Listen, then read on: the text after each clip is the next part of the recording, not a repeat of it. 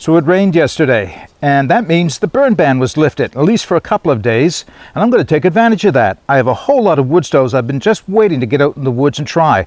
First one I'm going to try is the Keith titanium wood stove. If you're interested in hearing more about this stove, keep watching. So to begin, this will not be a full review of the Keith titanium wood stove. The reason is I just haven't had it long enough. I've had 4 fires. Today will be fire number 5 in it.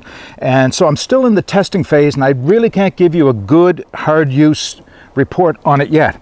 But quickly, how did I come to have this stove? Well, I had been watching this stove on AliExpress and on eBay, and I was ready to pull the trigger on it because I really liked the look of it. I liked the design. I liked, well, the price was good. Not inexpensive, but not expensive either. And I thought at the last minute, I'll reach out to Keith and see if they'd be interested in sponsoring this video. And Keith of USA said, yes, we'll send you one for testing. So this was sent to me by Keith of USA, but I was prepared to buy this on my own. And knowing what I know now, at least this far, I would still spend my own money on this. Okay, so I'm going to show you some close-ups of it, and we'll take it down to the fire pit and we'll put a small fire in it. Just one small fire today, enough to boil some water for coffee, because it's just meant to be an introductory, not a review, an introductory preview of the stove, and I'll come back later when I get a lot more time with it. So basically, it is a 4-sided titanium stove, all titanium. I'll give you the dimensions in the show notes, but it's just a little tiny bit smaller than the firebox stove. Very close in size to the firebox stove. Inside, it has a burn plate and an ash pan underneath it. Now, it's not a folding design. It does lock together with the four sides locked together and hold the ash pan in place, and it has another trivet or pot stand across the top, and I'll show you how all that works at another point. One of the things I really liked about this was the fact that it has 3 interlocking lugs on each side, on each corner I should say, and that means that it should resist warping a lot more.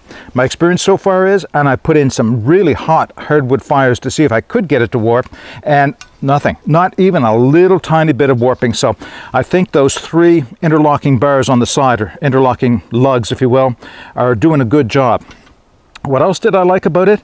I liked the fact that it had on either side wide open feed ports. So it is a top feeding, or top from the side as opposed to a bottom from the side feeding stove.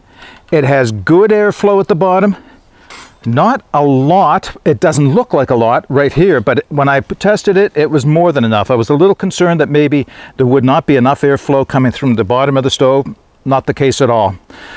Yeah, it is simple design. It goes together in 4 pieces. And actually, why don't I do that? I'll show you that now. Here's how the stove comes from China, and it's a nice little nylon pouch with a zipper on the side and the Keith logo sewn on the end of it. I do have a few stats written on a piece of tape on it, and I'll give you those now. They are in metric because that's my primary measurement, but I will put them in English on the screen and in the show notes as well. So it does come in at 319 grams. It stands 16 centimeters high when it's assembled. It's 11.2 centimeters wide, and it is a square shape, and it has a burn chamber depth of 13 centimeters. As I said, it's very close to the firebox inside, and I think at some point I'll do a side-by-side comparison of the 2 stoves. So when you get this inside, it becomes my extra pot stand, burn plate, ash pan, and the 4 sides. All right, so it's not that it's hard to put together, it's just that it can be a bit tricky. I think it's more of a learning curve than anything else. But there are 4 plates. 2 are the same, the other 2 are different. One I consider the front or the back. I guess I consider it the back the way I put it together. And it's the one that has the Keith symbol on it. I'll take the 2 identical side plates and hook them in, those 3 notches. And then I find it easy if I lay it down on the ground to assemble the rest of it. And the rest of it is to put in the burn plate and the ash pan. And the burn plate and the ash pan both have notches on the 3 sides, not on the last side, and you'll see why. And they just mate into the slots on the back plate and the side plates. And this is where you got to have almost 3 hands. It's not that bad, but like I said, a little bit of a learning curve. And there, I'm holding it together. I'll put it upright or in standing position. And the last piece goes on by interlocking the 3 sets of locks. This is just a little bit of a lining up thing.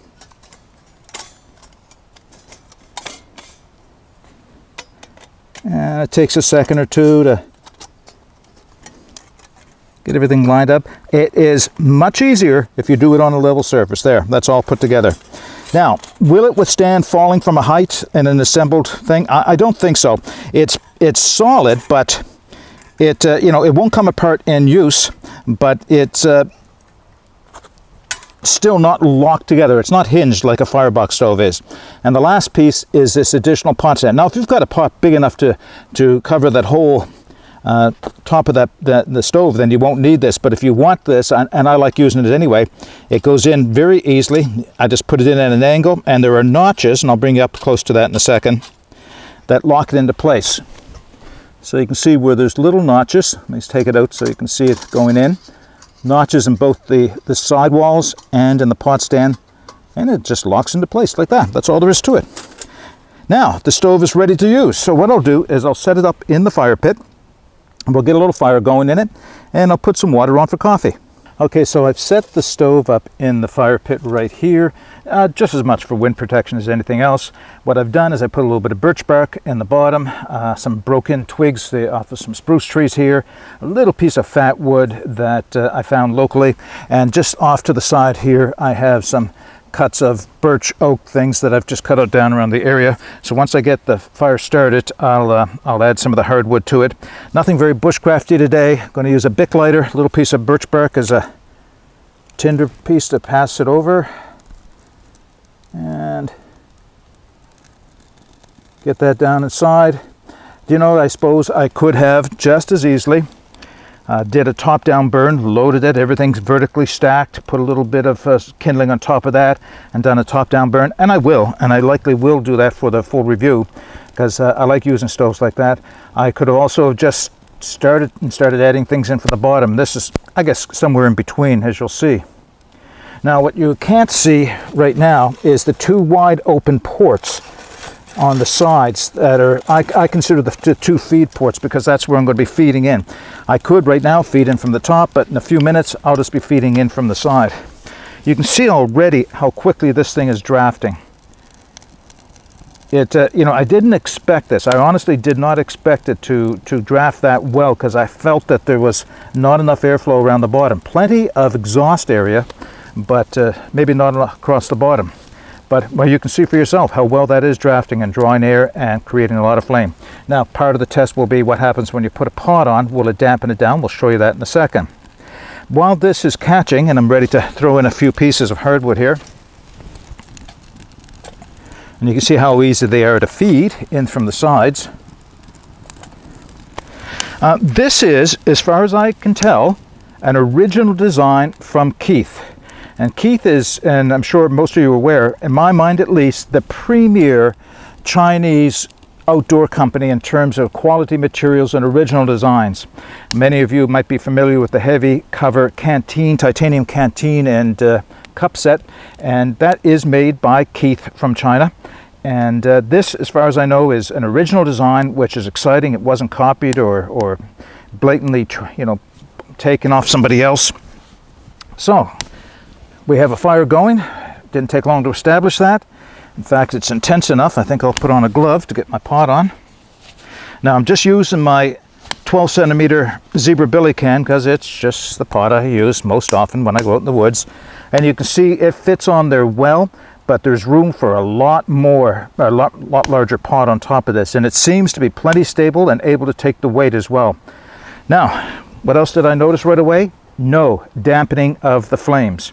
There is plenty of exhaust area for flame and smoke to come up through around the sides, as you can see. In fact, so much so that I think a much larger pot might have been more efficient than this small pot that I'm using on here. Okay, I think for the purposes of an initial overview, we have seen enough, and what I'll do is I'll close up in a few minutes with just a couple of comments, and we'll talk about the long-term review. So what are my initial thoughts on the Keith titanium wood stove?